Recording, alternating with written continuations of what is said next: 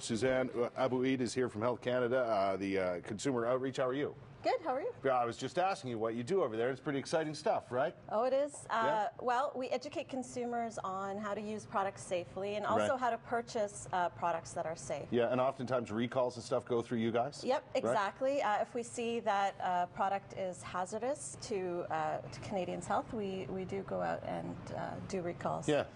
And oftentimes you're telling me the companies themselves get in touch with you and alert you as to a recall. Yeah, so we work very closely with industry to ensure the products are safe. It's interesting work, eh, Suzanne? Yeah, it is.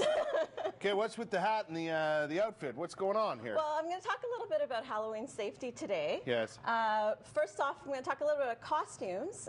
We all know that we want our kids to be safe and have fun. Yeah. So costumes, we recommend that they fit properly. I know it might be cold, snowsuits, so they might be a little bit baggy, but not too baggy, and kids shouldn't have to trip over them, and there shouldn't be any parts flying around. Is this, if it's sized properly, is this a safe costume? It is a safe costume. How about the hat? Is that safe? The hat, nope.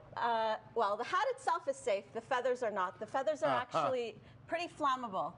So, is that right? Yeah, so if they come... I could be on fire right now. You could be if someone, wanted to bring a candle. So it's the feathers that are the problem, not the witch's hat. Exactly. The hat itself, is fine, but not the feathers. Okay, now Halloween decorations, not just costumes, can be just as deadly. Yes. Look at this candle. That's pretty cool, eh? It's the hand, and it's got wicks on each of the fingertips, and I bet you when it's lit, it looks nice. It does. It has a pretty neat effect, but the problem is that it's a multi-wick candle, and we don't recommend using multi-wick candles because it creates one big flame, which is a huge fire hazard. Before? Yes. After? Really? Yeah. This thing caught fire and melted down like this? Pretty much, and there was a huge pool of wax at the bottom. So if you got this burning in the window, let's say, and you're answering the door for trick-or-treaters, you might have a problem on your hands. Oh, definitely we'll have a problem on your hands. Suzanne, how do we find out what products are safe and which are not? Like, obviously, we want to avoid masks that you can't see out of properly and use makeup instead, right? Yep, that's what we recommend. Those are some of the old standard sort of tricks. Oh, definitely. Yeah. What about pumpkins? You got to be safe with pumpkins. Yeah. With pumpkins, you want to carve it yourself as an adult.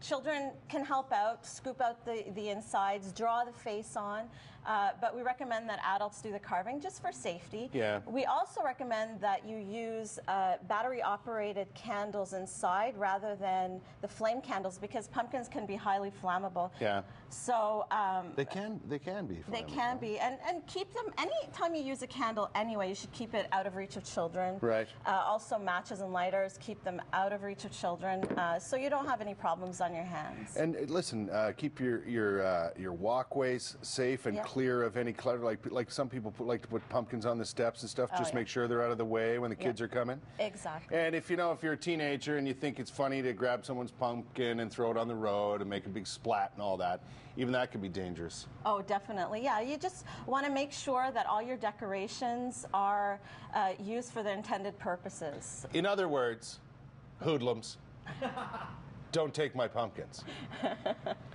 Just think about safety. It's something to have in your mind, right? Yeah, definitely. Where do we find out more about what you do and your safety tips? Oh, you go on to healthycanadians.gc.ca and you can find out all about Halloween safety and any of our product safety messages. You can also go on there to check out our recalls and also report any unsafe products you find. Yep. Speaking of Halloween, Sarah Freemark's checking out Chills for Chio. It's pretty cool, you know. Yeah. You want to see? Sure. Sarah, take it away.